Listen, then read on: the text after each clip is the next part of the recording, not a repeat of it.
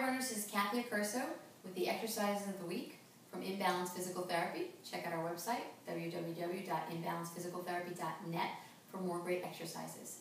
So this is a 3D hip mobility exercise.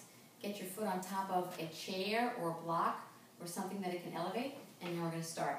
So you're going to lunge forward, make sure you got good balance, feet are apart a little bit, back leg is straight. You're going to use your arms and your hips as drivers. So you're going to swing your hips forward. You don't have to go deep into the lunge, but just swing forward to open up that back hip, and we're going to rock. We're going to do about 10 of each one. I want to show you about 5 or so just to show you the motion. Then we're going to go sideways to the right. Make sure your head moves to the right, and you're using your hips to drive to the side. So hips drive to the side and go up and over. So you get that upper part of the thoracic spine. So up and over, and hips are moving too. So lunge forward, up and over. Forward, up and over. Now with the right arm, forward, up and over. Forward, up and over.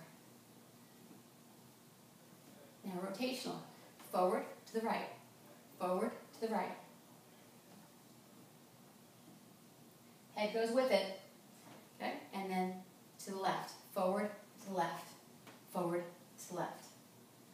Real important that you do both sides when you do these.